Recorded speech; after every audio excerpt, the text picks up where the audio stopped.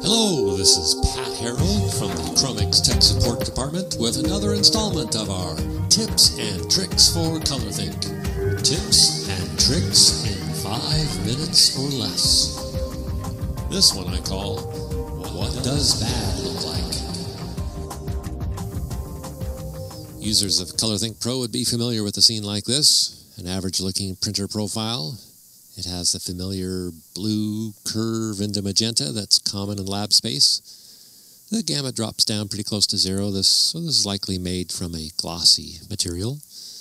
A good habit you should get into is always bringing your measurement data in here to view along with the profile gamut. You should expect to see your measurements line up pretty well with the gamut of the printer. Here's the measurement itself. Now, how do you know when something is wrong?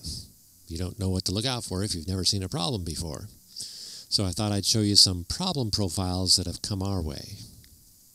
Here's a problem child. Looks all right from behind, but what's going on around here? Looks like a couple of big sinkholes have collapsed on this guy. I can get a finer resolution with 5% steps and change the wireframe, uncheck the tone checkbox, and you can sort of see right through. It looks like there are 3 points and they're being drawn down inside the gamut. There's probably something corrupt about the measurement file or the reference file with this one. If this were me, I would go back and build a new profile. Notice that the 2D gamut projection looks okay, and this has a normal shape as far as the outline, but you have to look at the rest of the gamut to make a good judgment of this profile. Now I'm bringing in a measurement file and a profile. This looks much better behaved. The measurement patches are matching the gamut pretty well. There is this little notch down here. I'm going to make it lighter, change the wireframe, zoom in a bit. Tell you what, I'll lighten the background and I'll make the gamut darker. Yes, there's this groove that runs along the bottom of the blue color space. I don't know what's going on there, but it's not normal.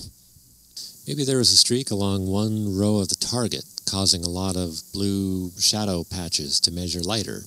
Not sure, but since there aren't any measurement patches in this channel here, I'd say that the profiling engine was doing a faithful job of building a profile around what the measurement data was doing. Yeah, there's a good view of the groove. I would take a look at the target and remeasure and reprofile. Next up is a profile of slightly different shape.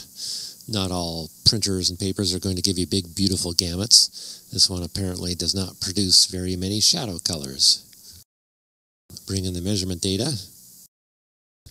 Well, I'll be. There's only a single measurement point defining the black. Everything between the black point and the rest of the gamut has no points representing it. The profile has to interpret all this space without any measurement points to help it. So now I can tell that this system is not very linear, or else the target I'm using has no shadow points. I can double click on the measurement set and it'll open up into the worksheet. This target has a lot of near neutral patches, but look at how they're printing. Everything is pretty gray except for the 100% black patch, which is nice and dark. This is definitely a system that is not printing in a linear way. If this were a RIP, I would look at relinearizing the RIP. Since this is an RGB profile, I would look at using a different media setting in the driver that can give me more evenly spaced printing throughout the gamut, and especially in these black shadow areas. Man, are my 5 minutes up already? Oh, you gotta see this one. Here we have a perfectly normal, mild-mannered profile on its way to the office one day. Ooh, ouch, but what's this? Somebody took a bite out of him. Question is, what happened to cause this emptiness in the middle and the whole other side of the profile? Let's bring in the measurement data to see if it matches the profile. Yes, it's mostly the same shape, except for a little bit here. So the profiling engine is doing the best it can with the measurement data it's been given. To find the problem, we'd want to look earlier in the process. Open up the measurement file in the worksheet, and we see a lot of red. Give up yet? The printer that produced this target had run out of light cyan ink.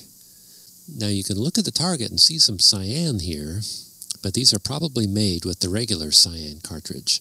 The patches that would be printed with light cyan are all turning red by comparison because there's no cyan there to balance it. And now this 3D gamut makes sense. No light cyan here.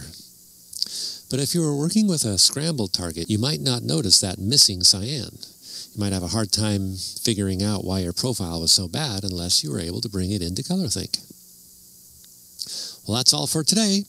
Please feel free to contact Chromix with your ideas for what you do with ColorThink so we can expand our tips and tricks. And maybe your idea will be on the next Tips and Tricks with ColorThink.